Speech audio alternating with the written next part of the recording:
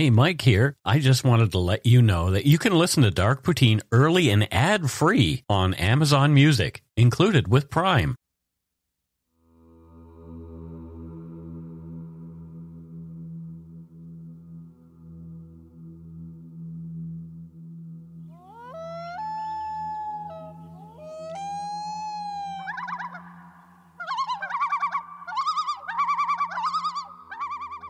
All right, welcome back to Dark Poutine. I am Michael Brown in Langley, British Columbia. This is Matthew Stockton in Vancouver, who's finally figured out how to turn on the correct microphone. This is take 4. Oh, boy.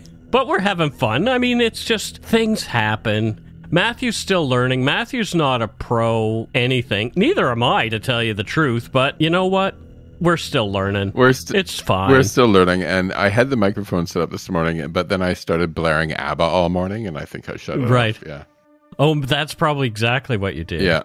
So this October, in a rare cosmic alignment, we're gifted with not 4, but 5 Mondays. And you know what that means for all you devoted Dark Poutine listeners out there? 5 delicious servings of the show specifically curated for the spookiest month of the year. And we're calling the series Spooktober. From haunted locales to chilling urban legends and strange occurrences that'll make your skin crawl, we've got it all lined up for you. And don't worry, we've even got a crazy, scary, and bizarre true crime story for our 6th anniversary show that drops on October 30th. So strap in, folks. Great. The views, information, and opinions expressed during the Dark Poutine podcast are solely those of the producer and do not necessarily represent those of Curious Cast, its affiliate Global News, nor its parent company, Chorus Entertainment. Dark Poutine is not for the faint of heart or squeamish. Our content is often intense and some listeners may find it disturbing. We're not experts on the topics we present, nor are we journalists. We are ordinary Canadian schmucks chatting about crime and the dark side of history. Let's get to it. Put on your toque, grab yourself a double-double and a Nanaimo bar. It's time to scarf down some Dark Poutine. You are responsible for obtaining and maintaining at your own cost all equipment needed to listen to Dark Poutine. Dark Poutine can be addictive. Side effects may include, but not be limited to, pausing and questioning the system, elevated heart rate, pondering humanity, odd looks from colleagues as you laugh out loud at work, family members not into true crime worrying about you. Positive side effects may include some perspectives and opinions that you disagree with, as well as some wokeness and empathy.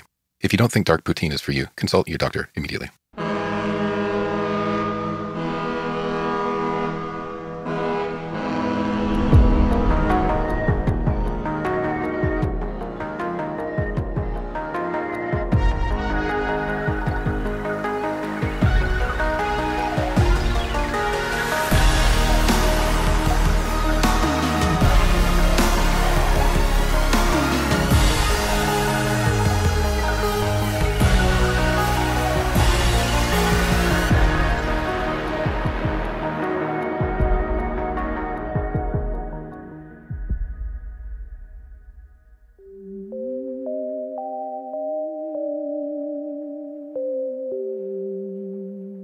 Canada, being the second largest country in the world, is a vast land of dense forests, expansive tundras, and rugged coastlines.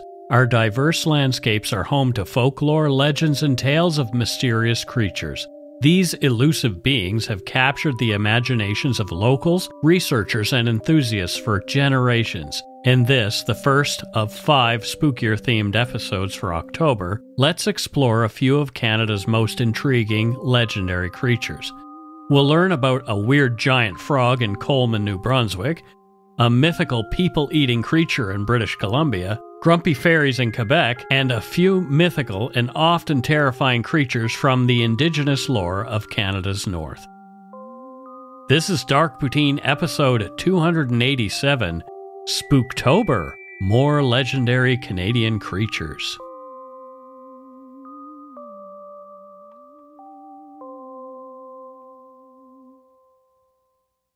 Diving into the vast world of Canadian folklore is one of my favorite topics. If you've been tuning in, you'll remember our episodes on the elusive Ogopogo, that mysterious creature lurking in the depths of Okanagan Lake, and our look at Sasquatch sightings in the dense forests of British Columbia. And who could forget our spine-tingling episode on the loup-garou, Canada's very own werewolf legend, which has its roots in French-Canadian folklore and has been haunting the imaginations of many for generations. These episodes were a blast. But Canada's legends don't stop there. Our history is teeming with tales that span from the ancient oral traditions of indigenous peoples to the more modern urban legends that still send shivers down our spines. Remember when we covered the flying canoe or the chasse-galerie?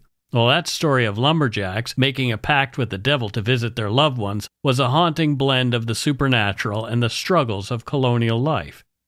What fascinates me most about these tales and why I love sharing them with you all is how they reflect the broader themes of survival, coexistence, and adaptation in the huge and challenging Canadian landscape. Whether it's the deep respect for nature seen in many indigenous legends or the tales of conquest from colonial times, there's a story from every corner of this great land.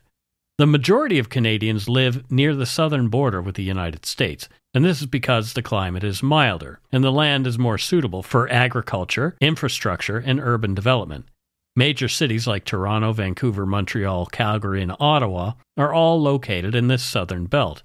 Approximately 80% of Canadians live in urban areas, meaning a significant portion of the country's land area is sparsely populated or even uninhabited.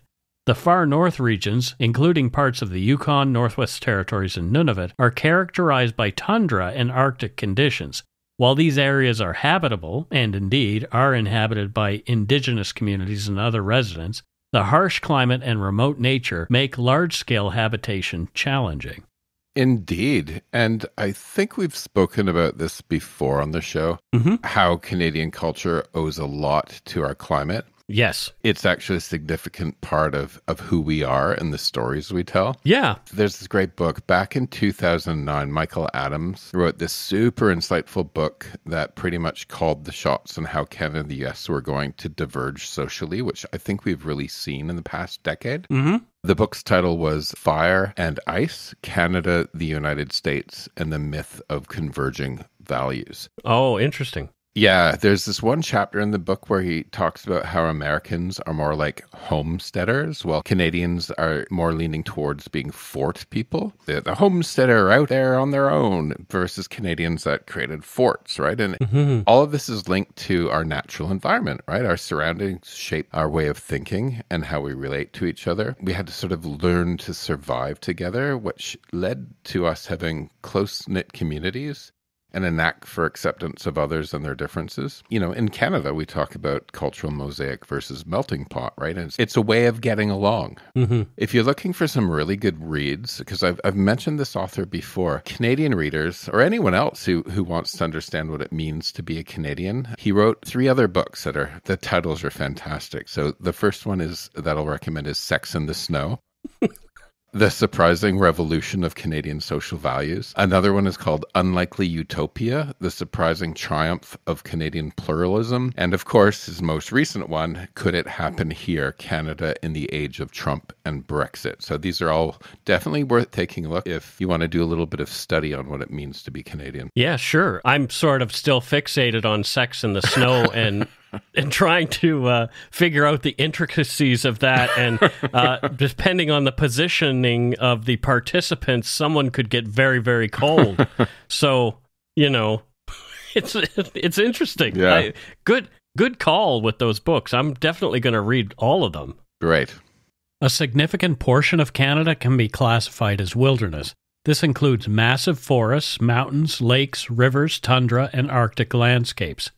Canada's national parks and protected areas cover approximately 328,198 square kilometers, preserving these wilderness areas. The Canadian boreal forest alone, which stretches across the country from Newfoundland and Labrador to the Yukon, covers about 55% of Canada's land area.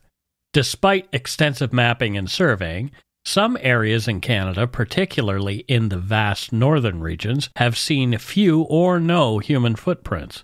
These areas might be technically known due to satellite imagery, but they remain largely untouched and unexplored on the ground. These sprawling landscapes naturally evoke a sense of mystery and wonder. Covering 6 time zones and home to some of the world's most diverse ecosystems, it's hardly surprising that such a vast land has given birth to many legends, especially those centered around cryptids and other enigmatic creatures. The lure of mysterious beings is deeply rooted in the traditions of Canada's indigenous peoples who have lived in harmony with the land for millennia. Their oral traditions are replete with tales of creatures and spirits from the Sasquatch of the Pacific Northwest, which we've covered, to the underwater serpents of the Great Lakes. As one traverses the country, from the fog-laden coasts of the Maritime provinces to the rainforests of British Columbia, and from the prairies of Manitoba to the icy expanses of Nunavut, it becomes clear that each region, with its unique environment, has its own set of legends and tales. Historically, many parts of Canada remained isolated from the rest of the world, and this isolation, coupled with the challenges posed by a sometimes unforgiving climate, led to the emergence of tight-knit communities where stories and legends could be passed down and evolve over generations. The story of this episode's first creature is just one of those.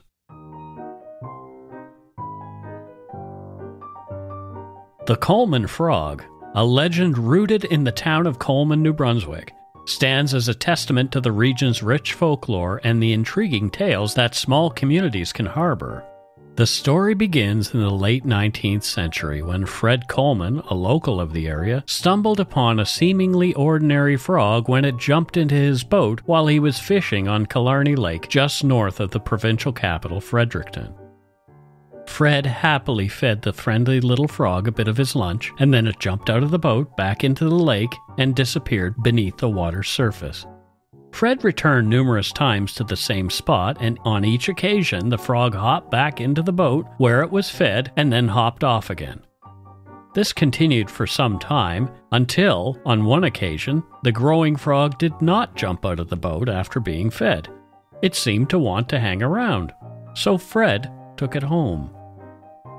Fred's newfound amphibian pal defied the norms of nature. Like a dog or cat, the frog would beg for food. Instead of barking or meowing, it would of course ribbit. As the tale goes, the frog, whom Fred later named Big Tom, grew at an astonishing rate under his care. Tom preferred people food to the usual frog diet of bugs and such, and allegedly had an affinity for baked beans. That would have been a pretty farty frog. I think so.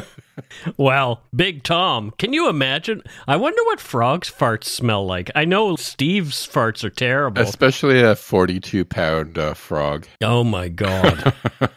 I don't like amphibian. Do amphibians fart? Perhaps somebody who is a biologist can let us know. And because there is a TikTok or a podcast or something called Does It Fart? I think at least there's a book called Does It Fart? There's somebody in the Yumber Yard that has an affinity for frogs, and she can probably tell us. Well, hopefully she'll listen to this episode and let us know.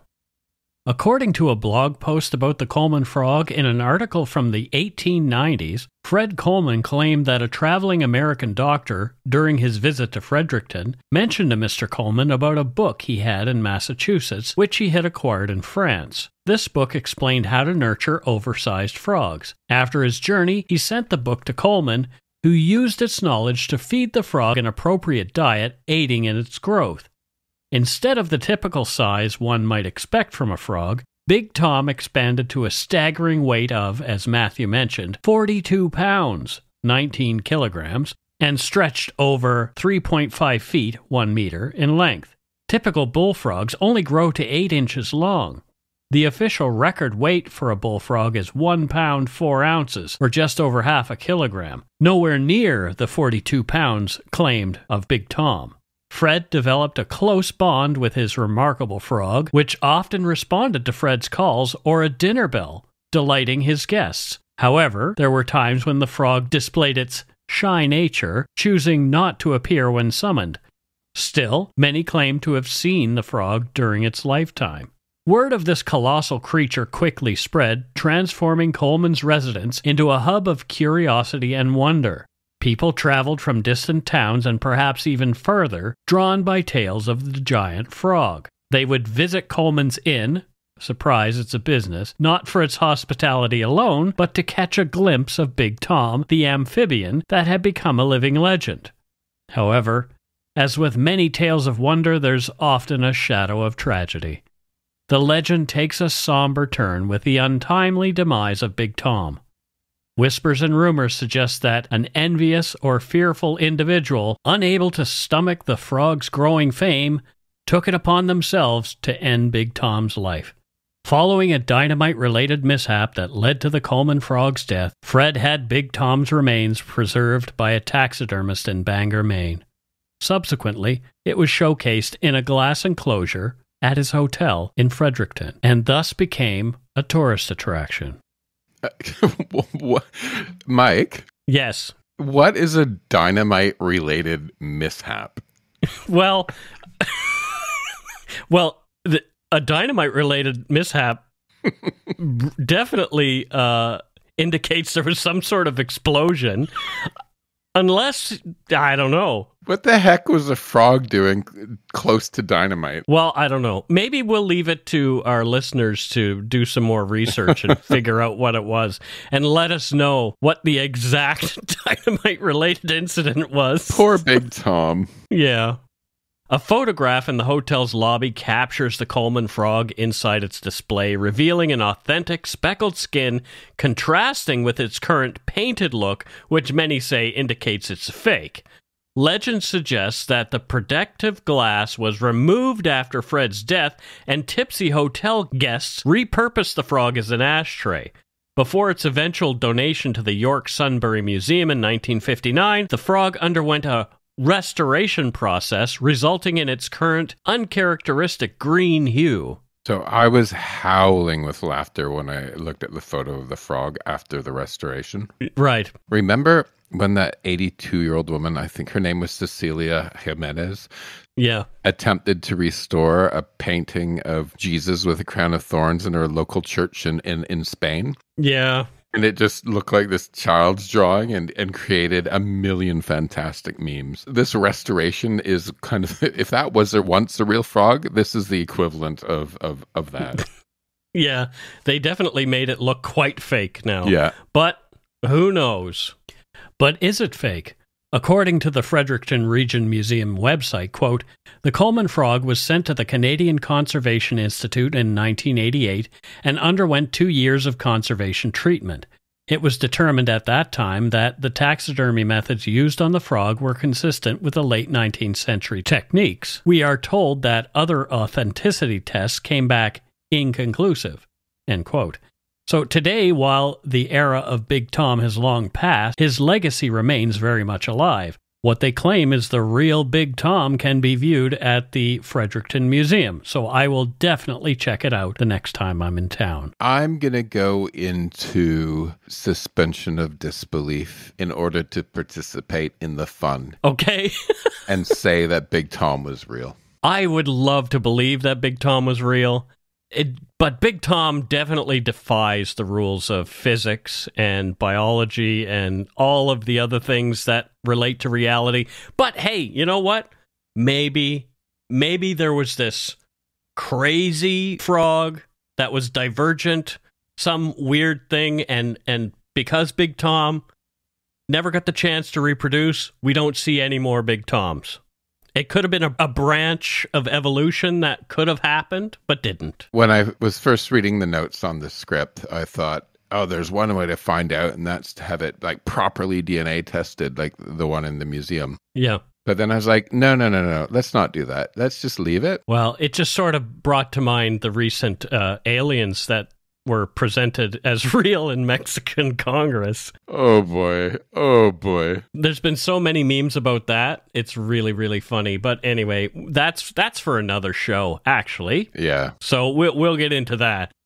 Our next creature is one of the indigenous legends from here in British Columbia, and it's much more terrifying. The Quakikiwak are indigenous peoples from northeastern Vancouver Island and mainland British Columbia. In 2016, 3,670 people identified as Quakikiwak. Historically, they consisted of 28 communities speaking the Kwakwala language. and Europeans mistakenly named them Quackatule in 1849. But they're known for their cultural ceremonies like the potlatch and their distinct art, including totem poles. Let's dive into the world of art for a moment, because Okay. I am actually, you don't know this about me, I'm a huge enthusiast when it comes to Kwakwaka'wakw art and design. And there's so much more than totem poles. So I'm a newcomer here, right? And when I first got here, you're kind of bombarded with Northwest Coast indigenous art. And honestly, there's a lot of tourist trinkets. You know, there's cheesy mass-produced versions of historical treasures like totem pole keychains and fridge magnets. It's a bit like when you go to Paris and there's poorly colored Mona Lisa reproductions on coffee mugs at every corner, right? But beneath all of that, you know, when we go to the real stuff, it's incredible artwork. I think many European settlers dismissed First Nations art as lowbrow or just native, right? And that's so, from my mind, it's so far from the truth. You know, of course, the Kwakwaka'wakw art is deeply rooted in culture and tradition and place. But for me, it transcends that. It's almost universal in that, you know, the aesthetic contemplation and stories of moral and spiritual significance is the definition of high art. And all the Kwakwaka'wakw art does that.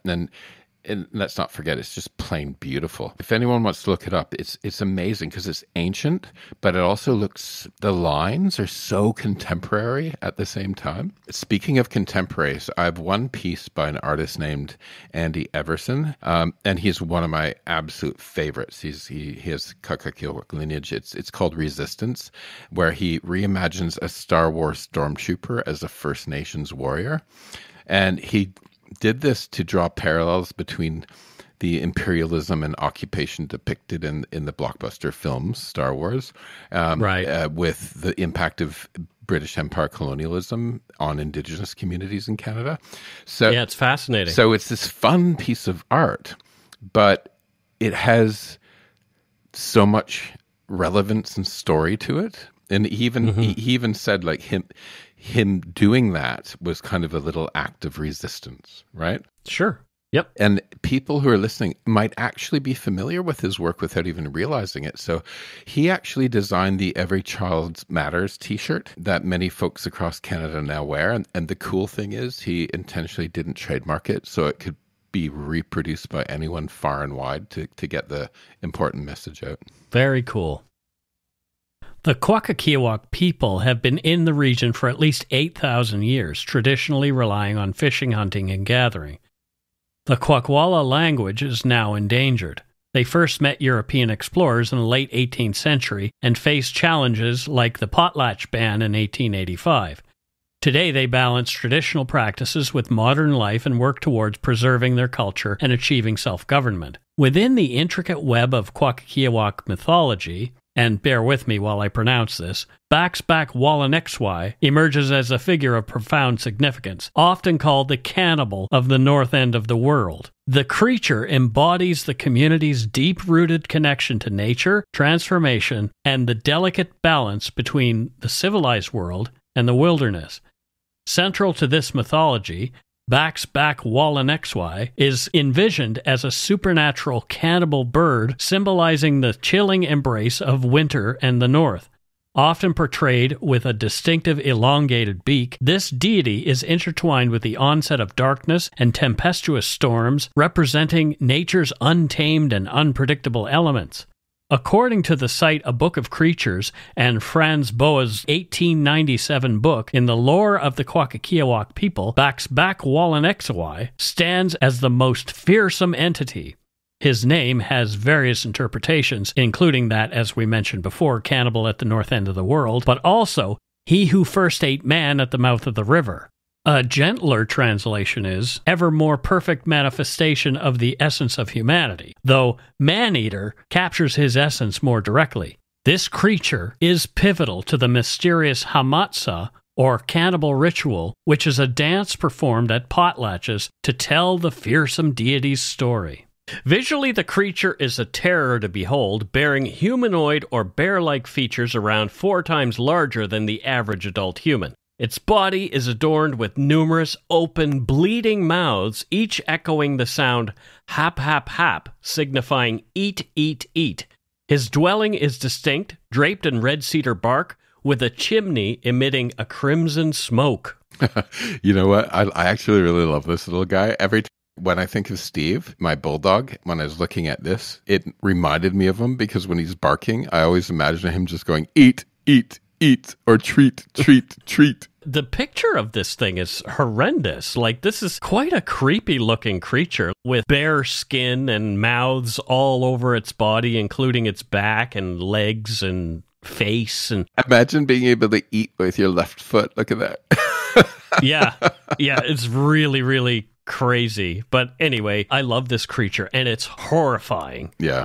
If that was coming at you, you'd probably have a little piddle in your pants. Definitely something like that, or you would at least make for your canoe. A cadre of malevolent beings surrounds Baxback Wallenxy. His consort, Kominaga, draped in red and white cedar, and his other servants serve him human delicacies. One servant, the raven at the north end of the world, targets the eyes of its prey. Hawkshawk, a colossal crane, uses its elongated beak to shatter skulls and feast on the brains. Other terrifying bird-like creatures stand as sentinel as the monster gobbles his victims. These terrifying bird monsters are extensions of the main monster, acting as his sensory organs, ensuring nothing escapes their notice. In one tale, a skilled shaman encountered the creature while on a mountain hunt. Captured by Kominaga, who beckoned the monster to consume him, the shaman narrowly escaped and, out of terror, lost all his hair in the process. A chase ensued through the woodlands and caverns, culminating in the shaman outwitting Baxback Wallenxy by trapping him in a pit. Both the monster and Kominaga met their fiery end in the pit, and when the shaman blew on their remains, they transformed into the world's voracious mosquitoes. So I guess we have that guy to blame. Today, they and their offspring soar through the air, continuously nourishing themselves with the blood and flesh of humanity. Despite their physical transformation into mosquitoes, the monster and his minions can still assume spiritual form. The Hamatsa ritual, as performed by the Kwakikiawak people, narrates the story of Baxback Wallenxy's possession of a youngster, driving him into a wild state where he mimics the creature's characteristic sounds and actions. The ceremony culminates in a symbolic purification and initiation of the possessed into the community. The ritual is visually enriched by dancers donning intricately designed masks representing the creature and his associates. More after a quick break, but first, here's the promo for Supernatural Circumstances. Hey Dark Poutine listeners, Mike here. Are you ready to dive deep into the mysteries of the supernatural? Join me and award-winning paranormal researcher Morgan Knudsen as we dissect chilling phenomena on Supernatural Circumstances. From spine-tingling hauntings to creepy cryptids and other paranormal subjects, we'll be your guides on this extraordinary journey. We're in Season 2 right now, so there are plenty of episodes for you to catch up on. Buckle up and explore the unknown with us and numerous expert guests. Download Supernatural Circumstances wherever you podcast.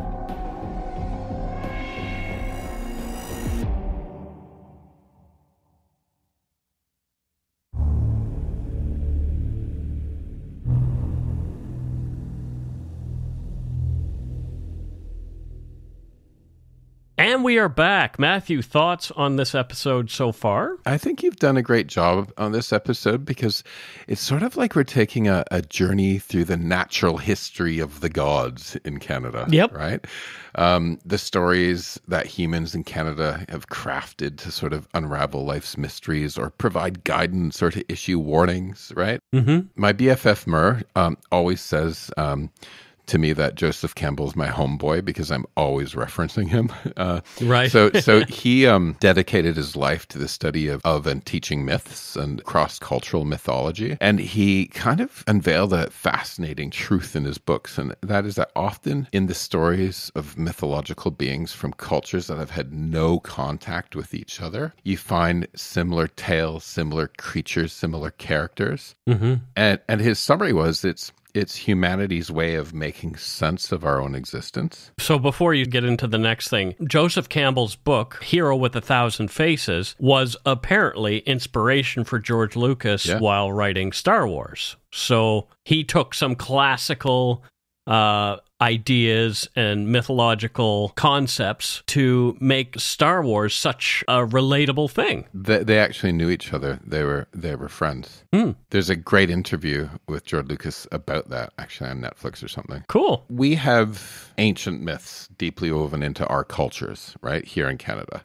Mm-hmm. First Nations one, but also the stories of the virgin birth from the Bible, for example, right? The Bible isn't the only place that has that virgin birth. There's actually older stories that tell that same story, which is interesting. Absolutely. And Campbell pointed out that this notion of a virgin birth has appeared over and over and over again in so many cultures, right? Mm-hmm. It wasn't just in the Bible, and it was eons before the Bible that this story was told. Right. And he talks about how this sort of storytelling isn't literal. And why? Because it holds actually profound meanings for people. So he kind of put it this way.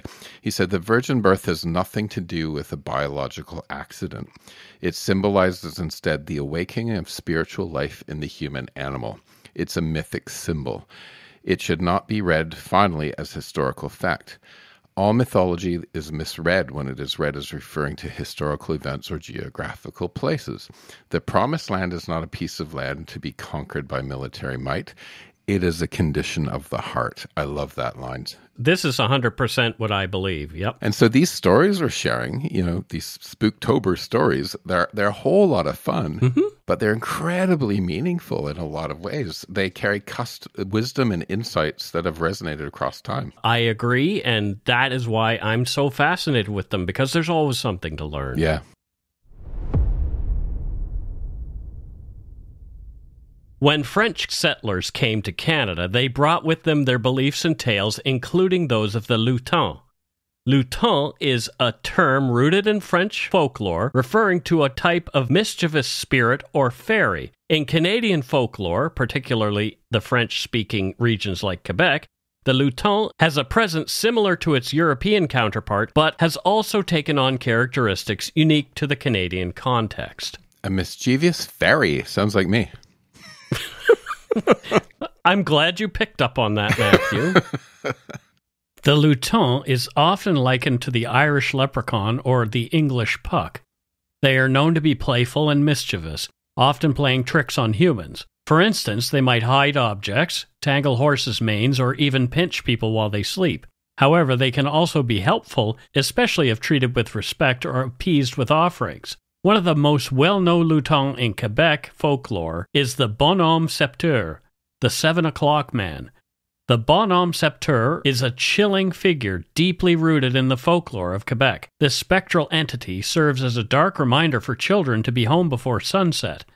As the tales go, once the clock strikes 7 in the evening, the bonhomme septeur emerges from the shadows, wandering the streets and alleys, searching for any child who has disobeyed the curfew. Those unfortunate enough to cross its path are said to be snatched up. In a particularly macabre twist, he carries with him a sack filled with bones. He uses this to strike the feet of the children he captures, crippling them so they can never run home again. The story of the bonhomme septeur is more than just a simple ghost story. It reflects Quebec's cultural and environmental realities. In the province's more northern location, night falls early and lingers during winter, with temperatures dropping to bone-chilling lows. In such conditions, it would be dangerous for children to be outside, especially without supervision. Thus, the tale likely originated as a protective measure for parents to instill a sense of caution in their children about the dangers of the night, both real and imagined. Over time, the legend has been passed down through generations, evolving and adapting, but always retaining its core message. Some versions even suggest that the bonhomme septeur was once a kind-hearted man who suffered a tragic fate, leading him to become the vengeful spirit he is today. Regardless of its variations, the tale remains a staple of Quebec's tapestry of folklore, a haunting reminder of the mysteries and dangers that the night can hold. I was wondering why he was called bonhomme, because that roughly translates to good guy or good-natured man. Mm-hmm. But there's the lesson, right? Even if you're a good person, you can suffer a tragic event that will change you for the worse. Right. That's sort of the lesson for these children, right? Or just don't go out after dark because something will get you. Yeah. Yeah. Well, that's a tragic event that could change you for the worse. Yeah, exactly. Well, I had one of those. Exactly. Anyway, the legend of Bonhomme Septeur has been forgotten in many regions, but the expression remains widespread. The Bonhomme Septeur appeared as an antagonist to Jack Frost and his friends in the animated film The Guardians in 2012. He aimed to turn children's dreams, hopes, and wishes into fear and nightmares. The term is also used in the movie John Wick to refer to the main character, played by Keanu Reeves. Terms like croque-mitaine and père Fouettard are relatively unknown in Canada, unlike Bonhomme Septeur. The croque-mitaine, often translated as boogeyman in English, is a mythical creature prevalent in many cultures, used by adults to frighten children into good behavior. The term croque-mitaine is of French origin and can be broken down into croque from the verb croquer, which means to bite or to crunch, and mitaine, which means mitten. Thus, the literal translation might suggest a creature that bites mittens or eats hands, but the term is more broadly understood as a general monster or boogeyman figure. In French folklore and popular culture, the croque-mitaine is often depicted as a man or creature hiding under beds or in closets, waiting to snatch up and eat misbehaving children. The specifics of the creature's appearance and its habits can vary widely from one region or from one family to another. Still, the general idea remains consistent. Terrifying figure, encouraging children to behave, go to bed on time, or avoid certain places like the cookie jar, for example, when Mom's not around. Oh. Hey, Mike, when I was a kid, I absolutely had to have my mom close my closet door completely so that no, in my head, it was so no monsters inside could like peek through the crack and see me. Did you do the same thing? I had exactly the same thing. It wasn't my mom who would close the door. I would do it myself just to make sure it was done correctly. And I'm not a control freak, never have been. And also, if, for the horror of it, I had to pee in the middle of the night, I didn't just slowly put my feet down out of the bed. I would essentially leap away from the bed so something that was under the bed would not be able to grab me. I would make sure I leapt far enough that I was out of arm's reach. And your dad's like, what the hell are you doing in there? No, our house was big enough they never knew that I was doing that. Père Fouettard, whose name translates to Father Whipper or Old Man Whipper, is a character from European folklore particularly associated with French and Belgian Christmas traditions. He's often depicted as a sinister man who accompanies St. Nicholas and punishes naughty children by whipping them, unlike St. Nicholas, who rewards the well-behaved ones. In the legend, Père Fouettard was originally an innkeeper, or sometimes a butcher, who, along with his wife, lured 3 boys into his inn, where they were robbed and murdered. St. Nicholas miraculously resurrected the boys and took Père Fouettard captive. The wicked man repented and became St. Nicholas's partner, serving as a warning and deterrent to misbehaving children. Jeepers creepers! Wow, kids have it easy these days. If you're on the naughty list, you just don't get a gift or a lump of coal, but back then you could get whipped. Or lured to an inn and murdered and robbed. I'm telling you, kids have it easy these days. Kids have it super easy. In Canada, particularly in Quebec, with its strong French influence, St. Nicholas and Père Fouettard are not as central to Christmas celebrations as they are in Europe. However, some are familiar with the legend due to the cultural ties and the presence of French communities. The primary Christmas figure in Canada remains Santa Claus, known as Père Noël in French-speaking regions. Still, Père Fouettard's story might be known among those with a strong connection to French traditions or those who have been exposed to European customs. Our final segment takes us all the way north near the Arctic Circle, where we'll learn about a few legends of the Inuit people. Some of these are downright terrifying.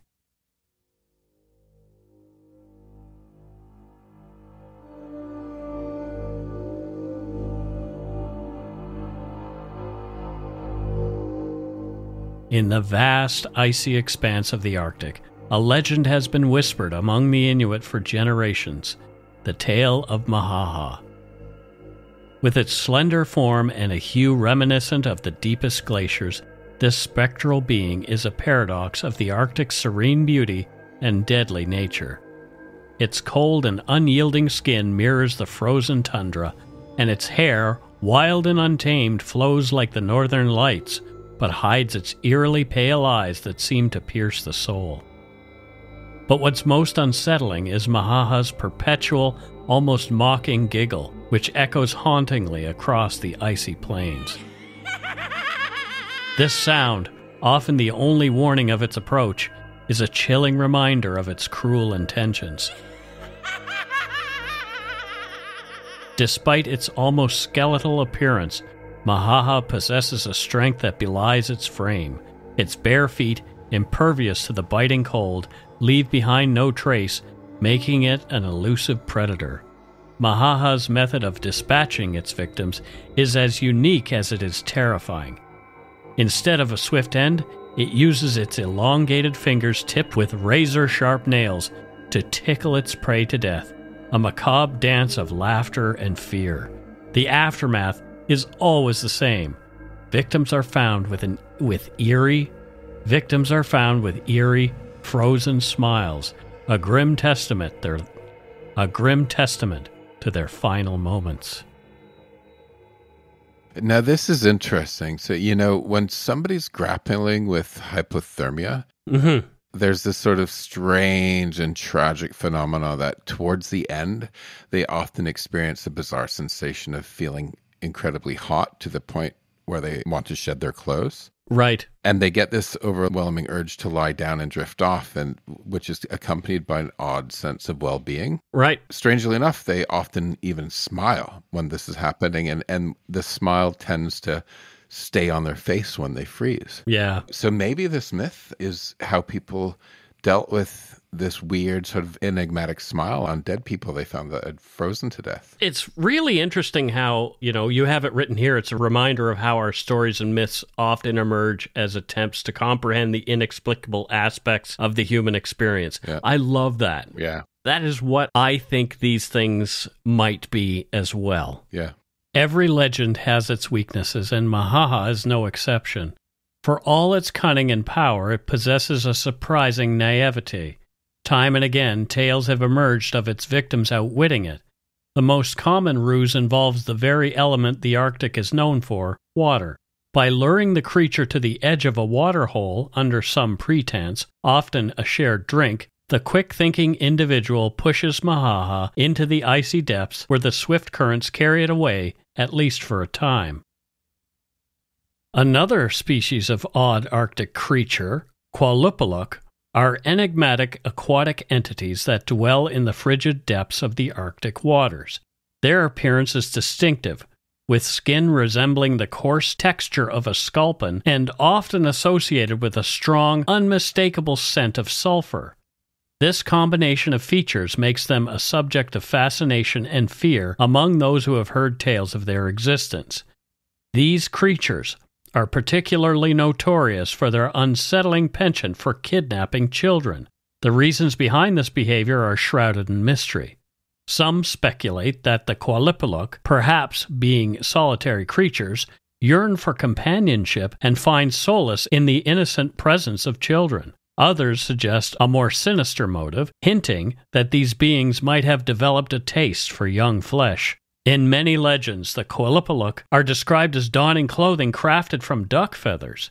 This attire is not just for protection against the cold, but also features large pouches or sacks specifically designed to transport their young captives. They are master ambush predators, often lurking just below the water's surface, patiently waiting for unsuspecting children playing alone on the beach or near the fragile edges of ice sheets. While their attacks are often sudden and without warning, there are occasional signs of their presence. A faint knocking sound emanating from beneath the ice is one such indicator. Elders who have passed down tales of the Qualupaluk through generations often caution that unusual disturbances in the water, such as unexpected waves or mysterious steam, might be a sign that one of these creatures is lurking below. The tales of the Qualupaluk serve as a stark reminder of the dangers that might be hidden just out of sight. The message is clear: the Arctic waters hold mysteries, and it's always safer for children to play away from its unpredictable edges. Another creature, the Inupasagyuk, often whispered about in hushed tones among the northern communities, are towering giants that roam the vast icy landscapes of the north. While sightings are rare, the tales suggest that these beings possess an imposing stature that dwarfs even the tallest humans. Male Inupasagyuk are described as being larger and more intimidating, and they are even a rarer sight. Their elusive nature has led to numerous speculations. Their scarcity in tales and sightings might be because those who encounter them never return to share their stories, hinting at a more sinister nature. In contrast, female Inupasagyuk are slightly more familiar figures in folklore. With a curious fascination for humans, they are known to capture them, not out of malice but out of amusement. They treat these captured humans as toys or playthings, a behavior that has led to many cautionary tales. Elders often recount stories of these giantesses whisking people away, carrying them in their amutiks, which are traditional Inuit women's parkas. Despite their daunting presence, there are ways to evade these giants.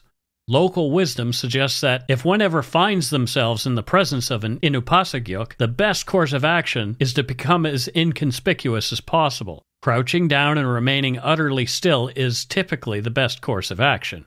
The vast and desolate landscapes of the north can be both an ally and an enemy, but in this case, it's the best camouflage against these curious, not always kind giants. Though not really scary, the Tunit are often considered the predecessors of the Inuit in northern regions, have long been a subject of intrigue and speculation. Their distinct culture, language, and artifacts scattered across the north provide a tantalizing glimpse into a society that once thrived in these harsh environments. While seemingly rudimentary, their language, known as Kutak, might have been perfectly adapted to their specific needs and environment, emphasizing the importance of communication tailored to their way of life. Physically, the Tunit were not taller than the average human we know today, but their robust build and remarkable strength set them apart. This physical prowess, combined with their traditional attire, made from animal hides and their reliance on ancient tools, paints a picture of a people deeply in tune with their environment, using every resource available to them for survival. Imagine running into such an individual in the vast northern landscapes, their attire and tools reminiscent of past eras. Such an encounter would be like stepping back in time, offering a rare glimpse into an ancient way of life. And if they were to speak, their simple yet profound words would be a testament to their unique linguistic heritage. The more we delve into the history and characteristics of the Tunit, the more we are drawn to the possibility they might have been a separate hominid species. Could they have been a branch of humanity that evolved parallel to but distinct from modern humans and maybe even Neanderthals? Their unique physical and cultural traits could indicate different evolutionary trajectory. This hypothesis, while speculative, opens up a world of possibilities for researchers. Were there interactions between the Tunit and other ancient human species? What might the societal structures, beliefs, and rituals have looked like? The Tunit, with its rich history and enigmatic presence, beckons us to explore these questions and uncover the mysteries of our shared human past. I really like this story in a few ways. One, the idea that there's another hominoid species that they were running into is really cool. Mm-hmm. And again, I don't really believe this, but it's sort of like, I want to believe. Yeah. The idea that deep down in our psyches, we are connected to the past to the point where we can see people that previously existed. Maybe. Yeah. Like, who knows? Yeah. Who knows? Yeah. There is more to be revealed, I think, in all of this. We don't know everything that there is to know. Remember these tales next time you find yourself wandering the Canadian wilderness or sitting by a campfire under the northern stars, or even going to bed in a darkened bedroom. And who knows, you may have your own encounter with one of Canada's legendary creatures. Like Steve. Like Steve. Or Big Tom the Farty Big Frog. Tom the Farty Frog. Big Steve the Farty Bulldog. Oh, dear. Oh, that was such a fun episode. Yeah, I think so, too.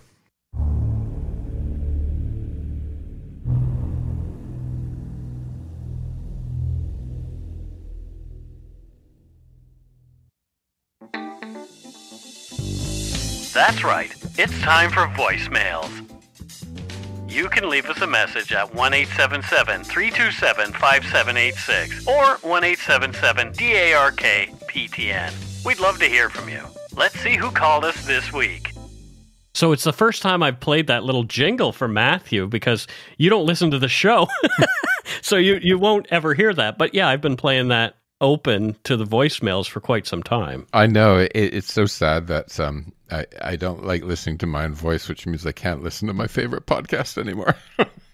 I could potentially just cut the podcast together as just the story and release it on Patreon for people and share it with you. If you want to hear the story. No, I know the story because we read it together. So yeah, exactly. Anyway, it's fun. But let's listen to our first voicemail. This sounds like somebody who wants to talk to us about the HIV episode that we did. So we'll have a listen. Hey, Mike and Matthew. It's Trish from Connecticut. And I enjoyed the show about the HIV, telling your partners how much of a crime it can be. It got me thinking about Randy Schultz's book In the Band Played On. He accused French-Canadian Gaetan Dugas of being patient zero in the USA. History has shown that he wasn't the first HIV person in the U.S. and that before 83, having unprotected sex with a lot of people wasn't considered that bad. Just a little side note. Thanks. Bye. Well, thank you very much. That book, The Band Played On, is on my Audible wish list because I want to learn more about that. Like, sometimes when we do these stories, we put it into an hour-long episode, but there's so much more to learn about this stuff, and so essentially I go away and I learn even more about these things. And I hope you folks are doing it too. All our shows are meant to be, an introduction. We don't do any real deep dives. There may be some coming up soon, but not right now. Anyway, what do you think about patient zero and that kind of thing, Matthew? I have zero patience for the idea of patient zero. Right. Patient zero was an urban legend that was kind of solidified in North America because of The Band Played On. But there's actually, before you read that or watch that, try giving Zero Patience a watch. It's a musical film written by John Grayson that refutes this urban legend.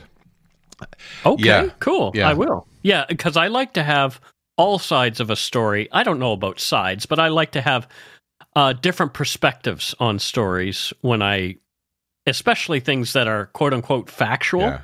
Like, for example, Making a Murderer. Apparently there's a new documentary that's just called Convicting a Murderer.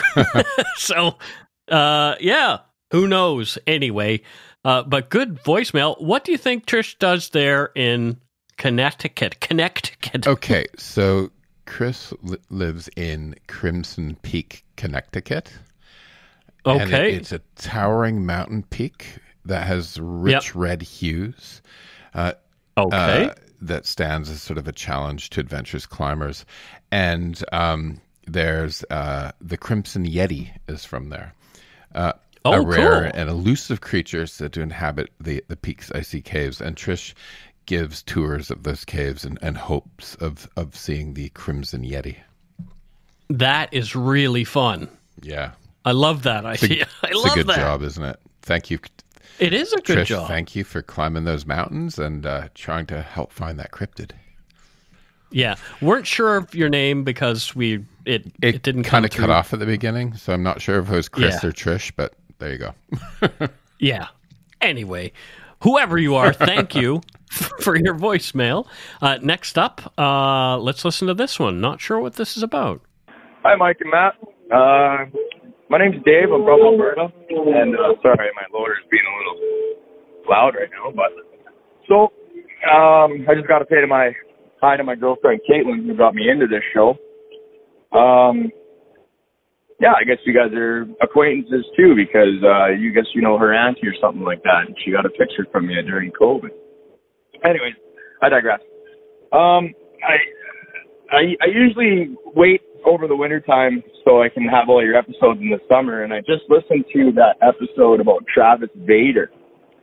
Now, it's funny because I just listened to it, and I work at an asphalt plant, and anyways, sitting around talking with all the guys at work, and I go, yeah, remember that Travis Vader guy from Edson? Like, you know, what a piece of shit that guy was, eh? And one of the guys that I work with, I'm not going to say his name just to kind of protect him or whatever, he goes, yeah, that was my son-in-law. I go, no, you're kidding me. He goes, yeah, my daughter was married to him. I go, holy shit, eh?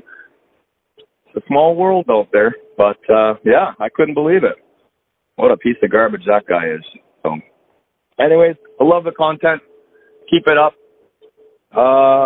Yeah. Hi, Caitlin. Miss you. Love you. I'll be home soon. Anyways, yeah. Go shit in your hat, piss up a rope, and keep your stick on the ice. Later, guys. Bye. Fantastic. Oh, we got a whole bunch of different things to do. Love there. that. Love that. Yeah. So what did he say he was doing? So it said something was making. Was it a mower? No, Ash. What? Yeah, well, I thought he said lawyer. That his lawyer was making a lot of noise, but Yeah. I don't think it was a lawyer. Something was going on there. But Right. he lives in Alberta and works in asphalt, right? Yeah. Yeah. So I think he works in the asphalt abyss. Okay. And so we know what he does. But what's interesting is he keeps an eye out for the asphalt shadow, which is a cryptid that appears as a shadowy, amorphous figure that roams the asphalt abyss, and it's said to have the ability to melt into the road itself, becoming one with the ashen surface. And witnesses describe it as a sentient, living darkness that emerges during the darkest hours of night from the roads. It sounds like the bathroom for me. Anyway, So yeah, keep a watch out for that. yeah, no kidding. We've got two more voicemails. Let's listen to this one. Hey, Scotty Mac calling in northern Saskatchewan. A while back I was listening to your podcast on the Boucher case. And, yeah, Mike, you mentioned that, they're so close to the police station, they would have been there in minutes. Unfortunately, living in the north is not like living in big city centers, you know. I live remote. I live in the north. And my teacherage, where a place where teachers live, is right near the RCMP depot. Or no, not depot, but, RCMP, the cop shop. Anyways, I had a couple of run-ins where my place is being broken into, camera went off, and you notify the cops, and you think the cops being right there, right across the street from where you live. Guess what? They show up over an hour later. My truck was stolen, and I called it in, and they didn't get around, dealing with it because they were so backlogged. So, it's tough when you live remote and you call for 911 for help, and police response is, is that time consuming. So it's not as prompt as you might think. Anyways, love your podcasts, and keep on rocking the free world, and of course, take a shit in your hat. Well, thanks. I've got a story about the RCMP as well, which is an interesting sort of, and it aligns with what you're saying. Yeah, I've actually had to call the cops recently for a situation in a neighboring apartment where somebody was screaming, "Call me an ambulance, it's broken, it's broken," and the person was mumbling at her. It was really horrific, whatever was going on, but rather than go get involved myself, I called 911 for them. Anyway, but I don't know if they ever came, whatever. It was on another floor, all that kind of thing. But I have had RCMP take a while to respond. As a kid, we used to ring the bell of one of the churches. The rope for the bell was hanging outside the church, so somebody outside would have to ring the bell every Sunday. So as children, we thought, well, let's ring the bell as many times as we can before someone comes. And we would do this at night. We called it yelching. I don't know why we called it that, but we called it yelching. And funnily enough, the United Church was directly across the street from the RCMP detachment at the time in my hometown. Granted, we did have town police, but the RCMP were there also. Never did the RCMP respond. Even if there were cars there, they did not respond. It was just like, oh, well. And like the staff sergeant lived in this particular detachment. So, yeah, I don't know.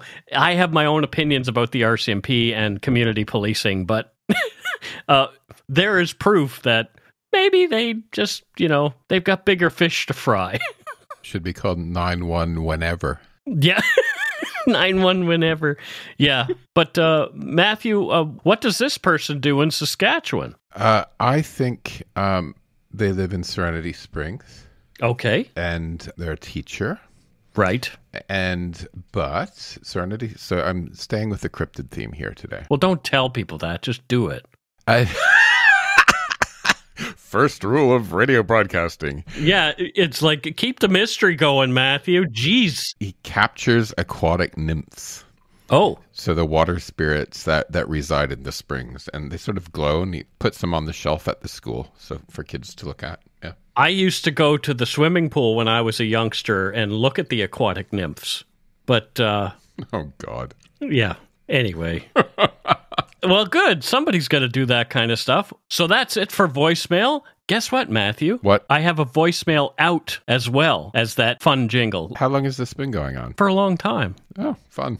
Yeah, let me hear it. That's it for this week's voicemails.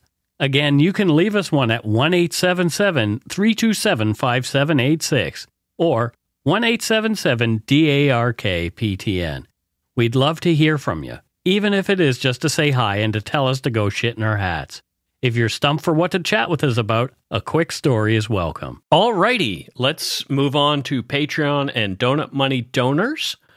We don't have any patrons this week, not new ones. We do have our patrons who've stuck with us for quite some time, so thank you for that. But we do have a Donut Money donor, and her name is Tammy Kravit. Tammy says, enjoy some donuts in May. Maybe get Steve a treat too. P.S. Have you considered doing an episode about the case of Stephen Truscott?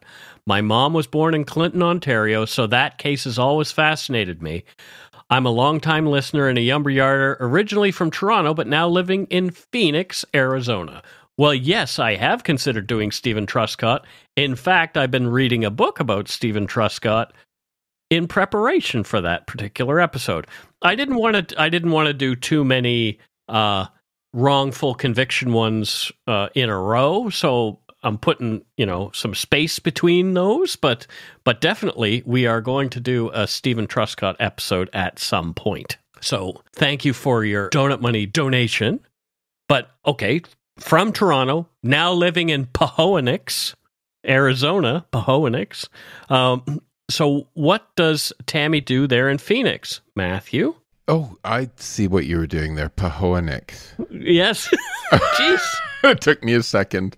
Yeah. I'm like, she said she is from Phoenix. It's me intentionally mispronouncing something. So she moved there specifically because she's a specialist. So she lives actually in an area of Phoenix called Phoenix Hollow.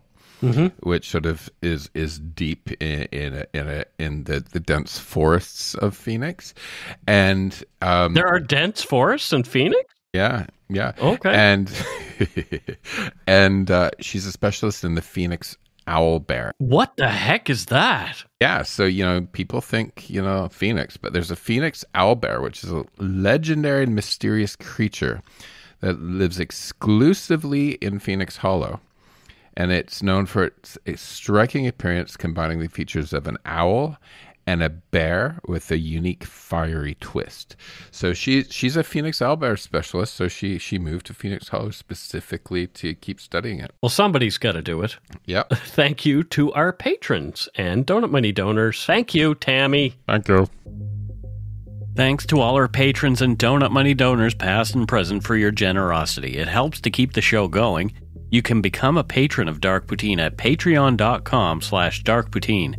For a one-time donation, you can send us donut money via PayPal using our email address, darkpoutinepodcast@gmail.com. If you don't already subscribe to the show, it would mean a lot if you did. You can easily find Dark Poutine on Apple Podcasts, Spotify, or wherever you listen to your favorite shows. If you haven't gotten yours yet, my book, Murder, Madness, and Mayhem, is available to order via a link on the Dark Poutine website. And speaking of darkpoutine.com, please check it out for show notes and other cool stuff. We'd appreciate it if you took the time to give Dark Poutine a like or a follow on Facebook and Instagram. Most importantly, thank you for listening, and tell your friends about us. Word of mouth is a powerful thing. That is it for this episode of Dark Poutine. Tune in next time for another Spooktober episode. There are 4 more, folks. So, yeah, exactly. Woo. Anyway, and maybe there will be some woo in the next one. Yeah. Until next time, don't forget to be a good egg and not a bad apple. And don't throw apples at people who hand them to you at Halloween. No. Throw them into the street. Smash them in the street instead. That's what we used to do. Anyway, thanks, folks. Bye.